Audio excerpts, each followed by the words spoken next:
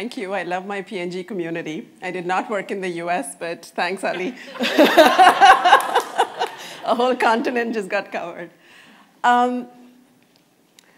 In January 2006, I moved to Japan after living in Switzerland for 3 years. That year, I discovered something that changed how I approach my life, my work. And today, I'm hoping by sharing it that it can change yours too. So there I was in Japan, a working mom with just 2 kids, just back from maternity leave, in a new assignment in P&G, in a new country. And everybody was telling me that, everybody around me, that working in Japan as a foreigner is really difficult.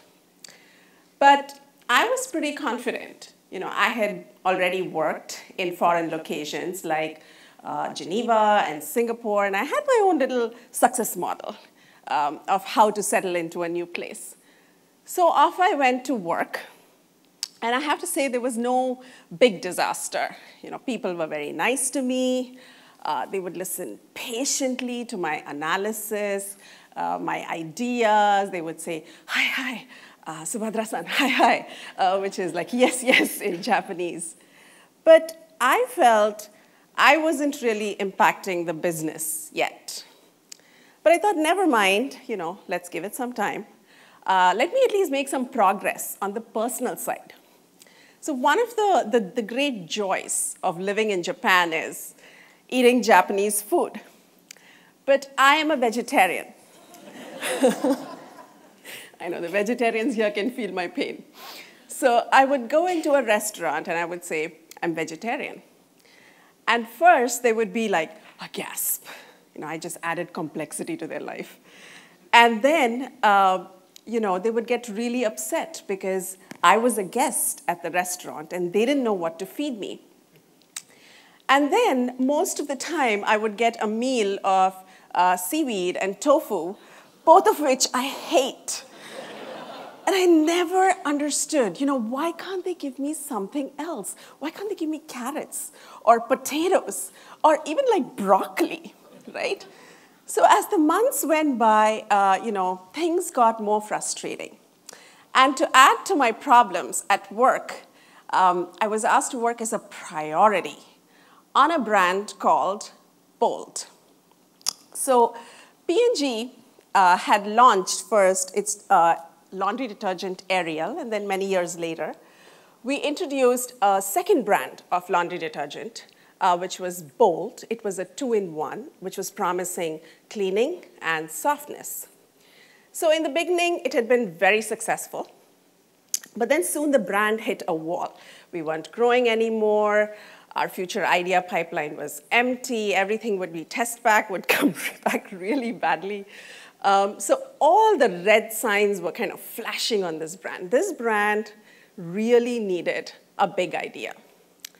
And what made things worse was right in the cubicle next door. The people working on Ariel had figured out their big idea.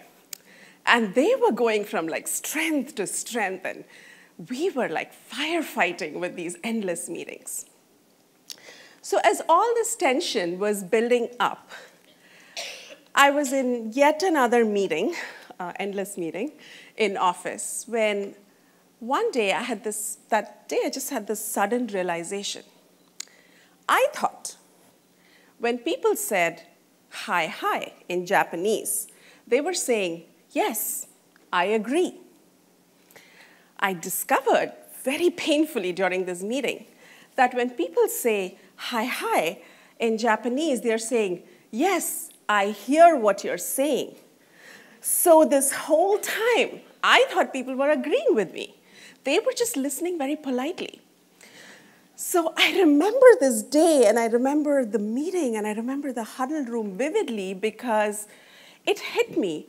Oh my God, I don't understand the most critical things about living here or working here, and unless I fix this, this is going to be a disaster.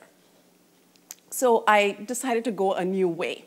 Finally, I let go of my success model from Geneva and started to do things differently. I started going for a lot of pre-meetings, which I used to skip before. I attended not only the dinner parties, the work dinner party, but also the nijikai, or the after party, the second party. You know, the truth really happens in the second party. Right? I also did some karaoke singing, which was a very disturbing experience for my coworkers. It's a good thing I'm not singing here today. And in my personal time, I started learning shodo, which is Japanese calligraphy, and it was like a revelation. You know, finally, I started getting a sense of what is Japan and some insight into the people that I was working with like every day. And so I even discovered why Japanese restaurants could not give me carrots and potatoes on demand. So freshness is a very important promise of Japanese foods, not just high-end restaurants, any Japanese food. So every morning, the restaurants would shop fresh for the ingredients in their daily menu. So if they didn't have carrots on the menu, they didn't have carrots in the kitchen. So all I had to do was tell them one day in advance that I'm a vegetarian. And then there would be this most amazing feast. And everybody on my table will be, I'm becoming vegetarian. You know, that looks awesome. So here was my big discovery of 2006. I had to understand what was really important here and why, and then craft my life deliberately around it. This whole time, I had been starting from where I was, but I had to start from where they were. And it turned out that's exactly what we needed to do to turn around the Bold business as well. Everything we knew about laundry came from selling Ariel. And we were using the same approach on Bold, and it wasn't working. So we declared that we don't understand these consumers enough. We had to jump in and immerse ourselves and see the world through her eyes.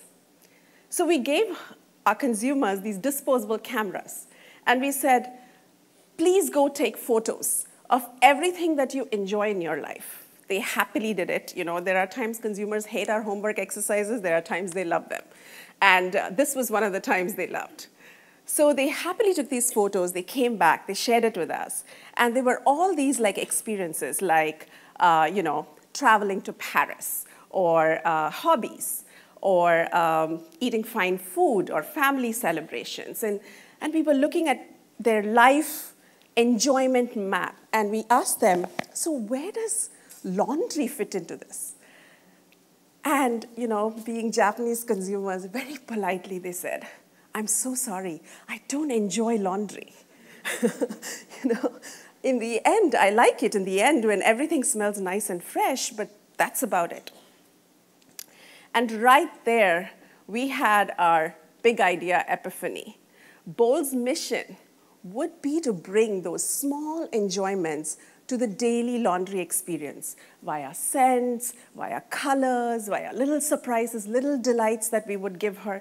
I mean, imagine she was utterly bored doing laundry, and she had to do it every single day.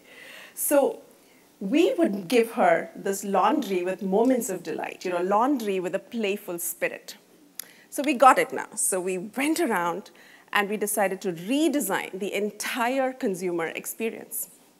And no stone was left unturned. We looked at every detail of product and packaging. And I'm going to show you some of the changes that we made. So this was our starting point. And first, we made the logo, the colors, the packaging much more rounded, colorful, sensorial. And then on the inside, we added some little surprises, because surprises delight consumers. So the inner carton of the box would be a hospital white, and instead we changed it to this delicate shade of pastel with cute little designs that would keep changing. The scoop, why does the scoop have to be white? We made it pink. The little cap that you screw onto the bottle, we added some fun elements to the cap. And in the store, not only did we have these like sensorial like displays, but even the scent testers where consumers could smell the product, they were these like pretty flower shapes and very cute.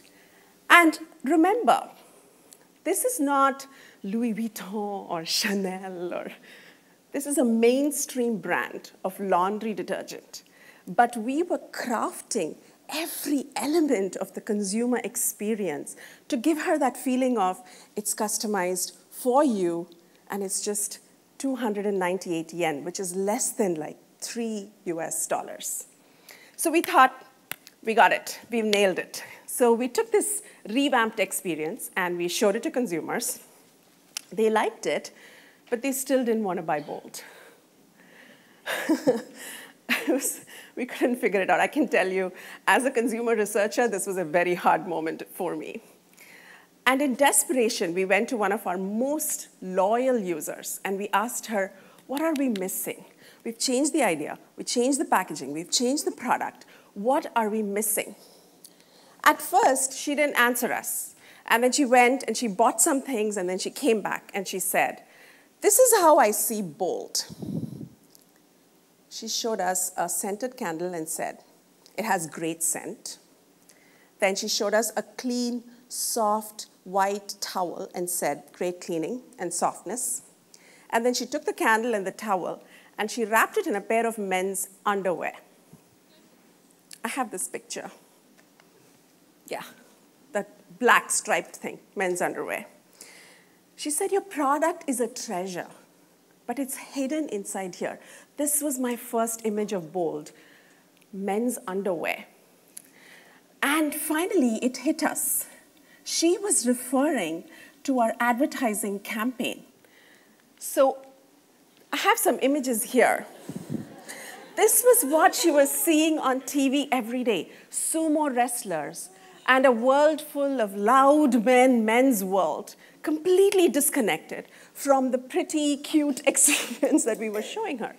Actually, this advertising campaign was an award-winning, highly successful campaign, which brought the brand from nothing to where it was today.